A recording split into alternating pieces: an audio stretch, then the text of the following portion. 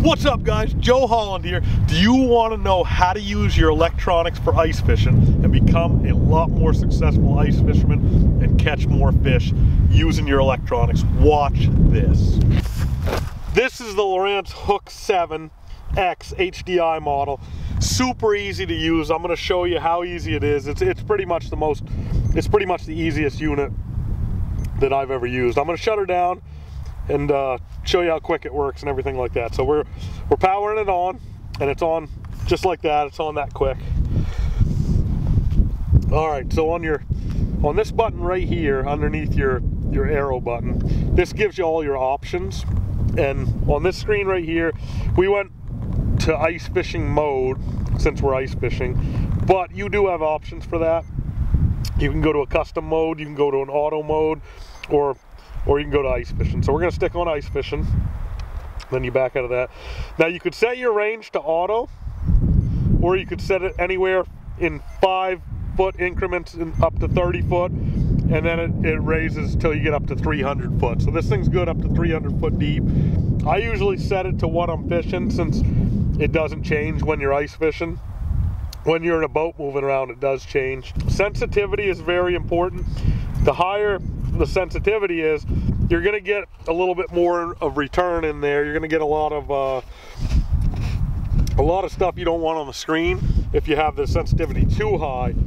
So what I try to do is just match it to what the water clarity is and the depth. So right here, for instance, like 37 is a really good sensitivity level, and I'll show you why when we drop this jig down.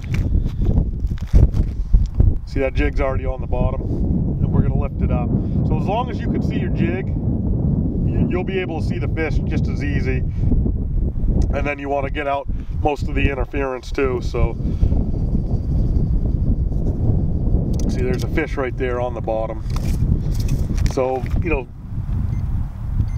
sensitivity level, you can mess with that and adjust it to every single hole wherever you're fishing. And that's what I do there. Let's get down into the advanced options. You have ping speed. I keep that up to 100. I like that thing bouncing just as quick as possible, giving a quick return. Noise rejection, I set mine on high. It's either high, off, or low. And you could see this is low now. There's low. And then mess with your color line according to, once again, where you're fishing, what you want to catch. And I'm usually in like the 80 range. The higher you crank it up, the less you're going to be able to decipher what you're fishing for, what you're looking at for type of fish, or what the bottom is. And then you turn it down, you can kind of find a decent level where, you know, like right here, I got it down in the 90 setting. You drop it down like in the lower 80s, and then you got to start to see like your purples and reds are your really hard bottom. Your yellows are a little bit softer. So when a fish comes in, for the most part, it's going to come in like an orange, red, and yellow when he's really directly under you. I mean, all in all, that's just about all there is to this unit. It's that easy to work. This is a 7-inch. The Lowrance bag is made for anything 5-inch or smaller, but you can actually fit the 7-inch in there. It just slides into these slots. You could put it on a lower, lock it in on the lower slots, and you can adjust it up or down like that. But the way to get it to fit in there and be able to shut the bag actually is once you get everything in there, just turn it sideways and the bag will zip up. But in a nutshell, that's how you use it. We're going to show you guys some fish catches with it and what a fish looks like. And as far as other screens, this is your screen button here. You can get to a full flasher mode. You can get into a full flasher mode by just hitting your pages button. This is a different page right here, and then this gives you a flasher just like your typical standard, you know, older flasher. And I'll show you how that works real quick, if you know how to read a flasher at all. So that's actually the jig right there, that purple, and we have the sensitivity pretty high, so you're actually seeing the line too. And all of this white's the water column, and this orange is the bottom down there around 16 foot. And then you can see I'm dropping the jig down, I'm dropping it down, there it is around 13, 14, 15, 16, and it's right there on the bottom now. So that's how the flasher works. That's another page. that you could use. I use that sometimes. It's, you know, being a boat guy most of the time, I like the boat view a little bit better, the regular LCD screen. You get to see like the history of what the fish was doing too. So, and then you also have GPS, which is pretty sweet.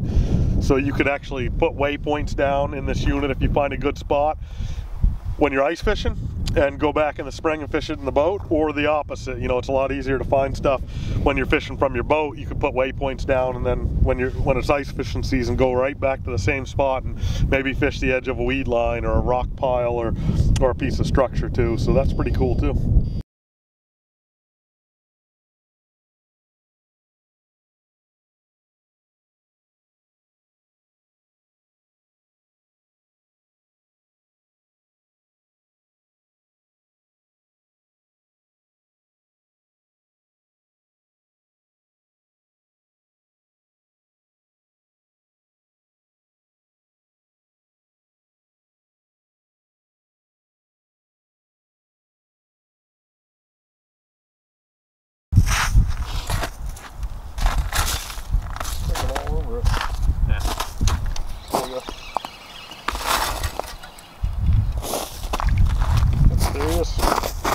So guys, you can see on the screen where that's my jig bouncing up and down, and then the fish came up and I kept lifting him, and then that's exactly where I caught him and lifted him up, and here he is. And you know, it just shows you how strong those electronics are, because this jig is tiny and this fish is not very big. He's the size of my hand, and he showed up so easy for me to see exactly what was going on, and made it so I could catch him.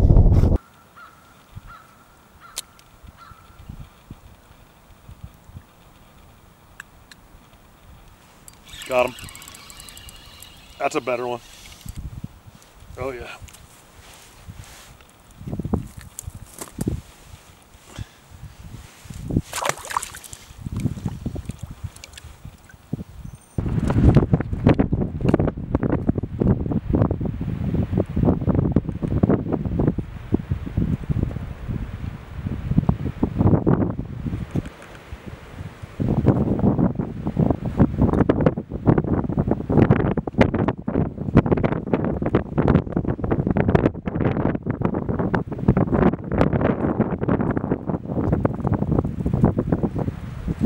Got him. Boy, those ones were tough to get to bite. Oh, look at that slab. It's usually when They get tougher. Beautiful slab there, huh?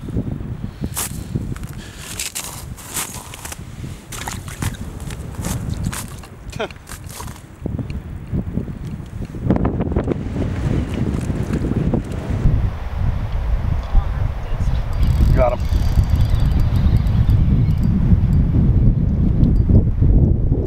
Oh, that's what it's all about right there, bud.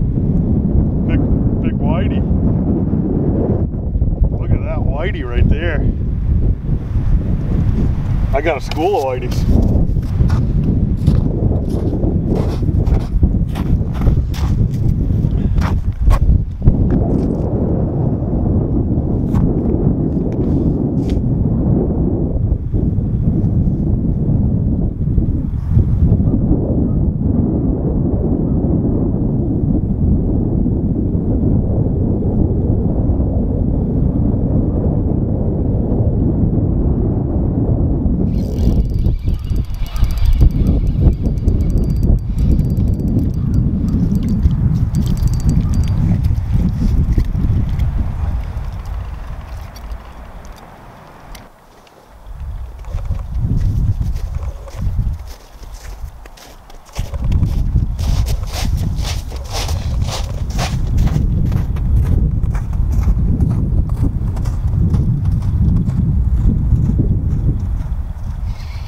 Got him.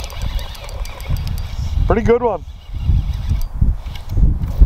Big yellow. Woohoo! Big old yellow perch. Nice yellow perch.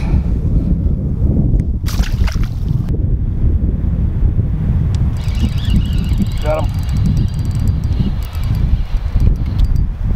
Big whitey.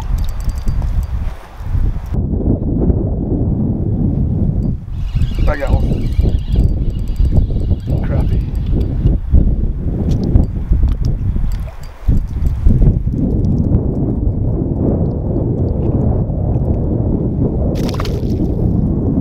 A couple tips, guys, for jigging when you're looking at them on your electronics is I like to try to raise that fish off the bottom just a little bit so you're keeping an eye on your jig and watching what the fish is doing. And it's a lot easier to catch them once you get them lifted a little bit.